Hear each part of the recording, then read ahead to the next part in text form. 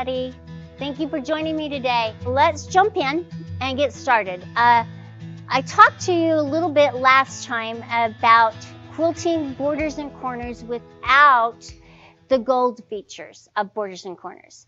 So with that being said, sizing is a little more difficult, and it's a little harder for you to place it exactly in and have it sew correctly onto your quilt. So that's what makes borders and corners just a wonderful feature to be able to purchase and add. So let's jump in. I have had a lot of quilters ask, well, why don't you quilt your side borders as you're quilting all the way down your quilt, one at a time? And we're going to talk about that today, and I'm going to show you why it's easier to turn your quilt and quilt that section all at once rather than sewing one at a time all the way down. Sizing is a huge factor that plays into this, and there's a few more calculations that you have to use to get it to sew pretty good. Okay, I'm going to show you the one on the right side that I sewed. And notice I did it and I sized it just exactly the same size that as I sized the center one up here at the top, in between the two corners. And notice how it's sewed up and off. And that's because my placement was a little harder, and also the sizing was a little bit, because I want it to look cohesive and I want it to look roughly the same size, but the calculations are a little different when you're sewing down your quilt one at a time. So let's jump in and sew the left side so you can see what I did to quilt this. So I went through a couple of different processes as I was writing the help files, because I wanted to, because we get asked that question so often, I wanted you to be able to understand why I don't like this method. But you'll soon find out. Okay, so I went into select and sew. Let's first go out. No, I'm not going to save my design. Okay. So I first went into select and sew thinking that I could size it and turn it correctly. That was really hard and very difficult for me to do. And I couldn't find a placement method that really worked well. Even 1 point placement, if I put it on start and you couldn't flip it, it wanted to move back to how it was designed originally, so it wouldn't turn and flip correctly. So I decided, as I was thinking about it, I thought, hey, I can put the sizing in pantograph mode, and so that's what I did. So I went from select and sew, and I went into pantograph, and that's what I'm going to have you do.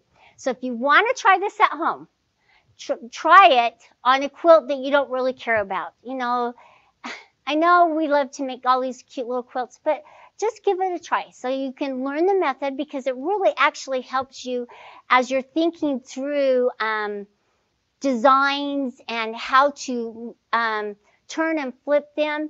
It really helps you understand the creation of them and how to really quilt and to become a better quilter.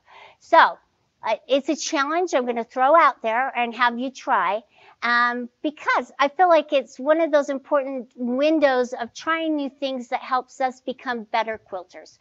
So, all right, so I have my measurements from last time. And so make sure if you're walking away from your quilt that you're snapping a picture and storing them someplace where you can come back and gather them, rather than going through the same process and you won't get the same exact size as you got the last time. So very important for you to have them accessible if you're going to walk away. So I have my measurements, and my depth, and that's really the height of my design, is 4.477. And I changed it from easy to basic. I just thought that was a little easier. I want to put in 4.477, and that's going to be my total height. Now the width of it, or the length, is 6.338. And now I'm just going to tap on OK. So now my total width, and that's the length of my design, is 6.338, and that's my measurement. And then my total height of my design is 4.477. 477. Now, what I want to do is use my marking tool to kind of mark the area that I want to place this in to make sure I'm as close as possible. So you don't necessarily have to do this, but I'm going to because I really think it'll help. And on this one, I don't want it to move outside, so I've drawn right here a little seam allowance, and this is where I'd put my binding. So I want to make sure that I'm sewing, the design is going to sew small enough to fit in this area right here. So I'm going to come in here and notice across the top here, I'm in my read pattern screen. I want you to notice all the different file folders for all the different patterns. I'm coming over here to my border sets, which I'm already in, and tapping on it, and it's going to open up the border designs. I'm using my Curly Q GPF, and I'm going to select it, and once the blue box has surrounded it, I'm going to select it and open. All right, so there's my design. Now I'm going to place as a single pattern because it's just one single design. So I'm going to open it up, and notice I'm in one point. I'm going to come up here to my plugins, and there's my marking tool. And I'm going to mark down my quilt and just kind of give me a rough measurement of, so I have some line to draw. So, and I'm going to move it in, and so I went down my left side, and now I'm going to move up my left side, across and up, and right there on the seam. And then I'm just going to move across. Okay, so that's my little area that I want to place my design in. So this is going to give me a reference point on my screen so that I can keep my design in there. All right, so now I can get out of the marking tool, and notice over here in the toolbox, I did it up here, but I'm going to come up here in my toolbox, and you'll notice you have the ruler and then placements. I'm going to tap on placements, sorry, and now I'm back to my placement screen. Okay, so I'm going to use 2-point placement. I tried 1 point and it was a little more difficult, but I'm going to show you both ways, okay? So let's stay with 1 point, and because this design, I have it a 1-point corner placement. Notice right here, you have all these little settings to where you can place the node. This little gray thing is a placement node, a little gray circle. And the placement node can change positions on this placement method. So if I tap on start, it's going to move to where this design will start sewing. If I tap on end, it's going to move to the end portion of where it stops sewing. And then we have center and then corner. Center is just going to push it to the center, and then you saw what corner did. So because this design, this is where I started sewing my corner design right here on the quilt, I want to start the end of this. So I want to change it to end, all right? And then I want to move my machine needle, or my foot and my needle, over to where it started sewing right there, and then I'm going to tap on this little node. Okay, so notice that it's sewing from left to right, and I want it to sew vertically. Is it vertically? Yeah, I want it to sew down from top to bottom. All right, so I want to flip it. So I'm going to flip it, and let's see what happens, or if I have to reverse it. And I don't want it to flip that way. So let's try that. Okay, so it's going to start sewing, and it's not even going to work. So let's reset, all right? And now let's reverse my, see, this is why this is a little harder to do, because I could have it flipped correctly, and now I can do the start point, and I move my node up there, and that will probably work. So you just have to play around with it and figure out how it's going to sew, and see, I moved it there, and it looks like it's going to sew pretty good, and it's going to come up and around and then sew. So let's go for it and see what happens. See how it quilts. So I'm moving all my stuff so that you can see through the wonders of internet what happens. So I want to pull my bottom thread up and make sure. So I'm going to just kind of move my needle and just make sure my placement is correct. And make sure that it's not moving off of there. And I want to be able to now go in and tap on quilt.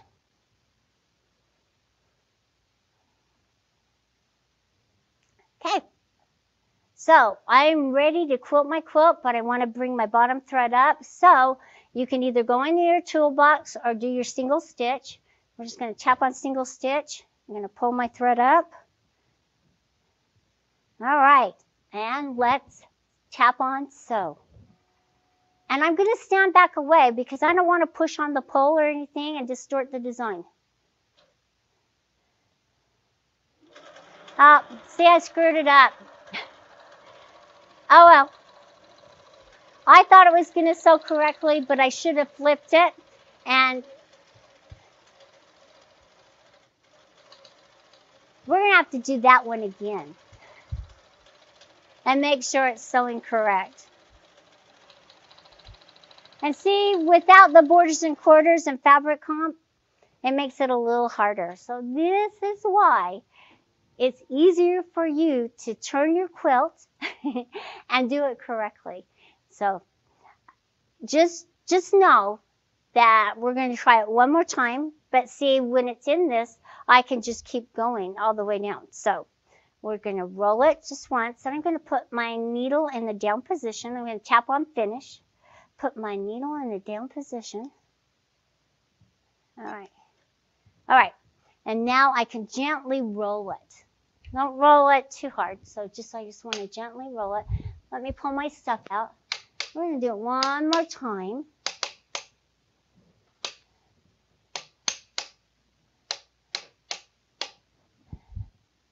Now, let's go up a little further. All right. I think that's far enough. Let me lock it into place. All right. So now that it's there, I can go back and replace it and keep going down. So let me make sure I'm marking. And actually, you'll want to mark it, and you will also want to make sure that you tack it down. Because just in case it sews up off, you don't want the foot to come back in and catch it. So I'm going to bring it up off. And I'm going to pull it up. And you know what? I'm not going to even unpick this because I'm not that worried about it. But I hate to unpick, I want to tell you that. So if this was one of my beautiful quilts that I was really worried about, I would be unpicking. I promise you. So I want to just make sure that I tack this down, because if the foot comes up and off and it's hopping along, it's going to catch underneath and it's going to fold it over. And sometimes the foot gets sewn into place because it can't move anywhere. So make sure that you're tacking down your quilt. Now, a lot of people want to know, do you go to the base mode? No, I don't go to the base mode. I just lower my number of my stitch length right here. So I could go down a little smaller if I wanted to, and then just turn it on. I just move it down. Real quick. All right. Now I'm just going to move it back. And see, notice that if I had to do any unpicking or anything like that, and notice how I pushed on the fabric or on the quilt top just to keep my tension so I didn't get any wrinkles. So this is a really good rule of thumb all the way across. So it just helps keep your tension. So make sure you use that spacing. All right, so now I'm going to come back over here, and I am going to replace my design. Okay, and I have my marking tool over here, and what I'm going to do is go into my toolbox down to my marking tool, and I'm going to say remove all, and I'm just going to quickly draw my line all the way down to about right there. Come across. And see, this is a little more time consuming, but you know, it's that little challenge that I'm putting out there for you to try. All right, and I'm not even, well, I think I will. I'll go across. Okay. So notice how I completed it. Now I'm going to go back and I'm going to make sure that I've placed my design correctly. And I have. And so now I can jump in and quilt. And now I can bring my needle up, my thread up, sorry. And we're going to tap on sew. But imagine stopping and starting all the way down a big, huge quilt.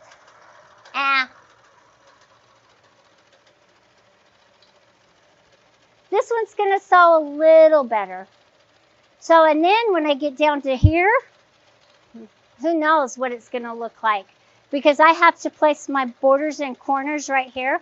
So we're going to roll it, and that's what we're going to do. My bottom section. Okay. And then I'm going to have to adjust this last one here to see how well it will sew. So that's the challenges that you face with quilting down your quilt one design, your border design, all the way down your quilt one design at a time. All right, let's ask some questions. Okay, so I have to move a little closer. It says, why are you only doing one swirl at a time with such a large throat space? Well, it's because I have to make sure that my adjustments and my sizing is correct. Now, if I turn my quilt, then I can do more than one at a time. But because this design is sized, I want to make sure that it's sewing correctly. So that's why. So if I turn the quilt, I can do, yes, and I should have traced first. And I did not. Thank you, Belinda, that there is a trace mode, and you can see how the design will sew before it sews. So learn from my mistakes. Do not make them. That's what I'm here for, is to show you what not to do. So anyway, any more questions out there? Will you show the measurements one more time?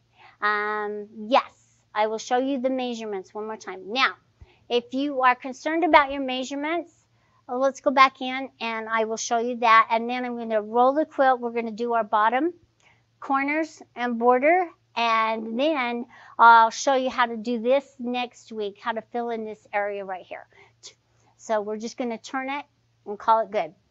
All right, so I'm going to tap on finished. I'm going to pull my threads.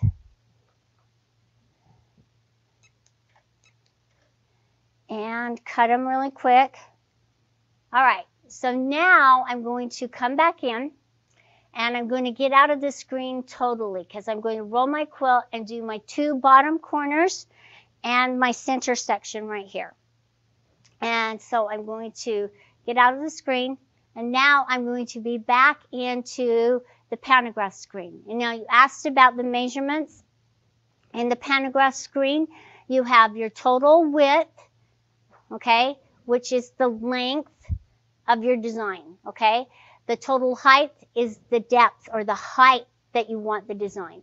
So don't get them confused, because it can be very confusing. So the total width, I wanted the length of this design to be about 6 3/8 inches. And then the height was almost 4.5. It wasn't quite 4.5 tall. So just make sure you're putting them in correctly. If it doesn't look right, use your trace mode and you'll see how it works. It works really well. So, okay, let's roll our quilt and let's get moving to the bottom border.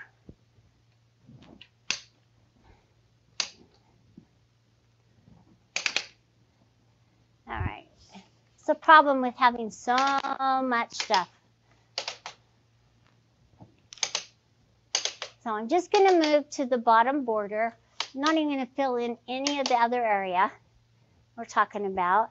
I'm going to lock this into place, and then I'll tack it down. Okay? So, let me just finish tacking this down and show you how I do it really quick.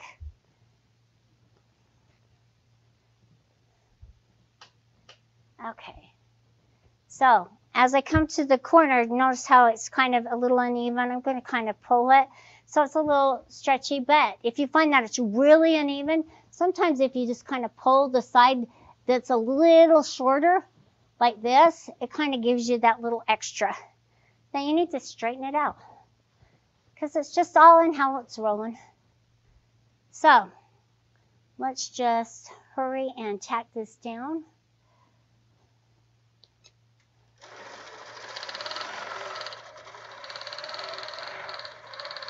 And I'm just going to come all the way down to this corner.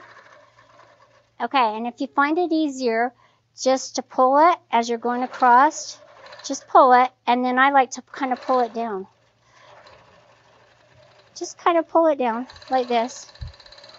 And stay as close to the edge as possible. And notice that as I'm kind of pulling it, it's kind of giving me that tension that I need, so I'm not going to have any little puckers on it. So now I want to move up. So I want to do the same thing. I just kind of want to pull it. And notice I went off of it, but that's okay. The belts will kind of force you one direction or the other. There we go. Watch your fingers. It's easy for me to get talking and catch my fingers. I've done it several times. So, and not watch what I'm doing. So, don't have interruptions while you're sewing across your quilt. I can tell you it does hurt to sew your finger, and not pleasant. All right, well, now we're ready to sew our corners. So I'm just going to show you again. So on these bottom corners, there's a little trick to them, because we have to turn them more than 45 degrees. We have to do it a couple times all the way around so it'll sew correctly. So let's just hurry and do that. So we're going to get out of the pantograph to set our corners. So we're going to go to our home screen. Up here on the top left, you're going to tap on the home. It's going to ask me if I want to save my design. Yes, you can save it if you want to, okay? It's always good to be able to have it sized correctly, so to save your design, it could be really important, and you might want to use it over and over and over again. Not on probably another quilt, because it'll be sized differently, but for the quilt, if you're going to use that same design over and over again, you don't want to calculate the resizing of it, make sure that you're saving it somewhere, okay? And then we're going to say no, because I'm not going to save it. And then we're going to move over here to our select and sew, because I wrote down my measurements, okay? So we're going to move over here to select and sew. I'm going to tap on my curly cube corner and open it up. Okay, so remember, I want 1 point and I want my corner placement. All right, so on my 1 point corner placement, now I'm going to size my design so it fits within my 11. So my corner design has different measurements than my one single border design. Okay, so this is my corner design, and so I'm going to tap on the window and open it up and put my 11.035 and tap on OK. And then I'm going to tap on the bottom one and put my, it's pretty close, 11.036. Say OK. And now I want to come up here to my plugins, go to my marking tool. So remember, the marking tool is 2 spots, okay? And I want to erase this design, this marking tool placement that I did over here. I wanted to get rid of it. So I just want to say remove all, and it disappears. And now I want to move up. And you can do it left or right. It does not matter, okay? And I'm just going to kind of start placing my design. And I'm using my foot as a guide to help me know my 1/4 of an inch. So if I pull it across my seam and then I just kind of put it right here, that's kind of my 1/4 of an inch.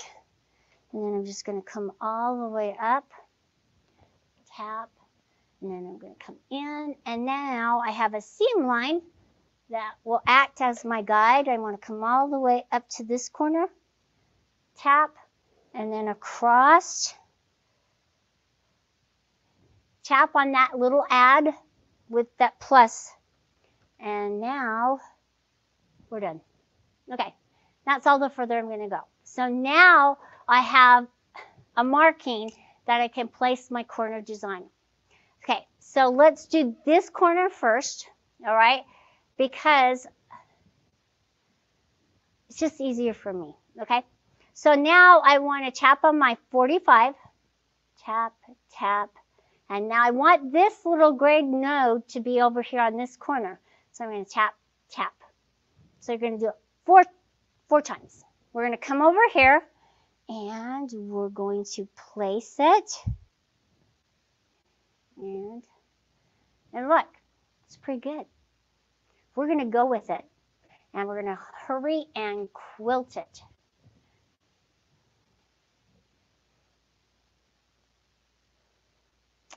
And now I'm going to, now I like I showed you, you could move to start and then pull your single stitch if you wanted. So it's going to start right there. All right, and now I can do my little single stitch and let's sew.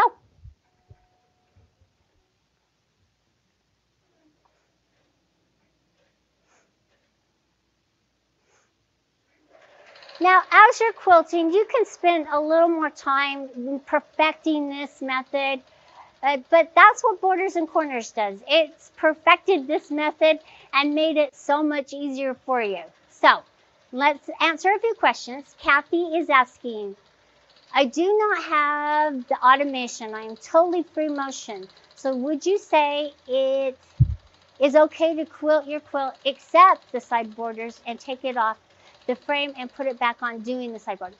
You know what? That's how I do all of my quilts. Even I love the free motion quilt as well. Don't get me wrong. Automation is just another form of quilting. And I love what it allows me to do.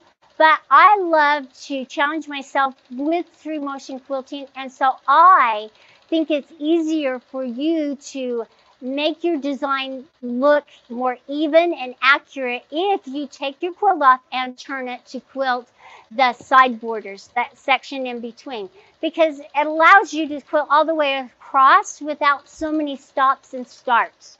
So I'm a big proponent of it. So try it out.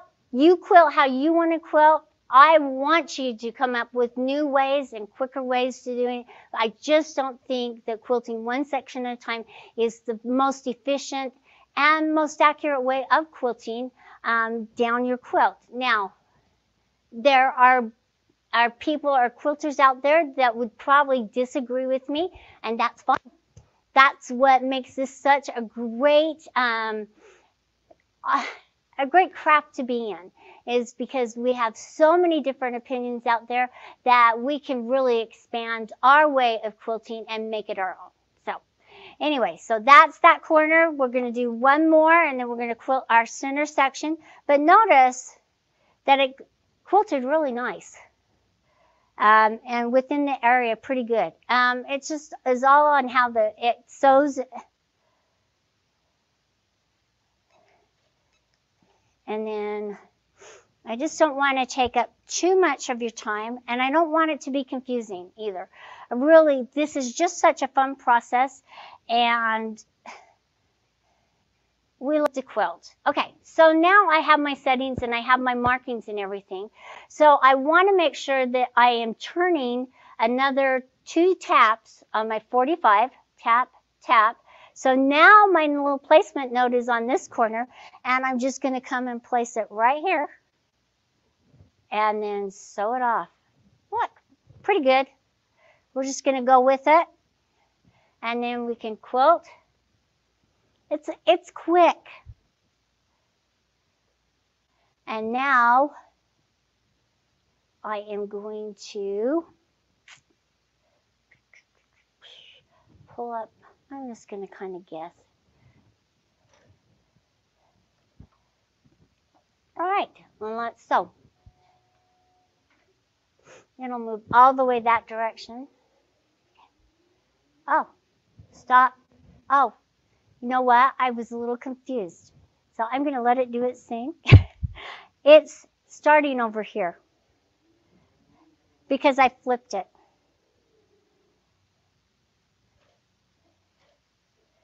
That will be a tail that I will pull off the back.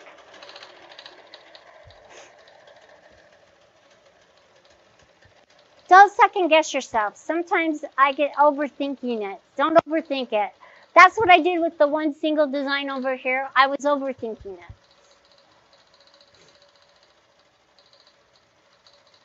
And I hope this is giving you ideas on what and how you want to quilt.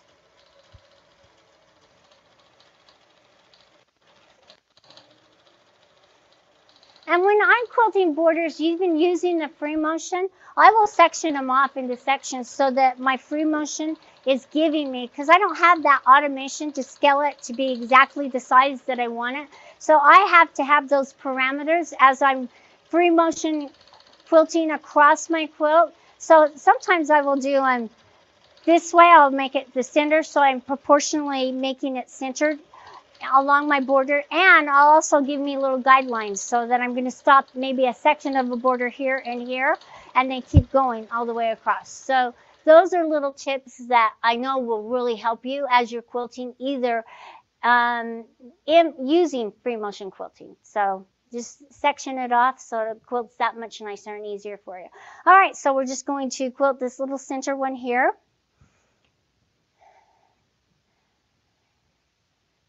And I'm just going to tap on finished. But you know what? Let's answer some questions here.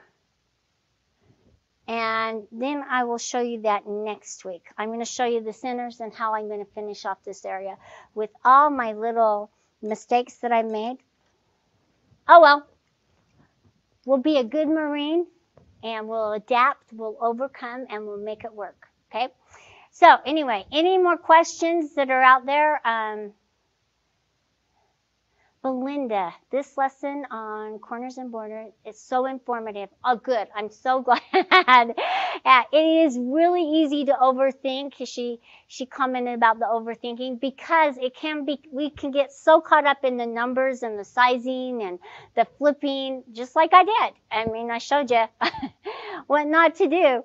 But just make sure that you're sitting back and enjoy the process. And the more times you use it, the more comfortable you become with your quilting, and the more confident quilter you will be. So thanks for joining me, and next week I'm going to finish this up and show you what I've done, and we're going to fix all my little mistakes. Not going to unpick though, not going to unpick. So thanks for joining me, and I will see you next week. And make sure you head to that website, stock up on those extra accessories. Take care. We'll see you next time. Bye-bye.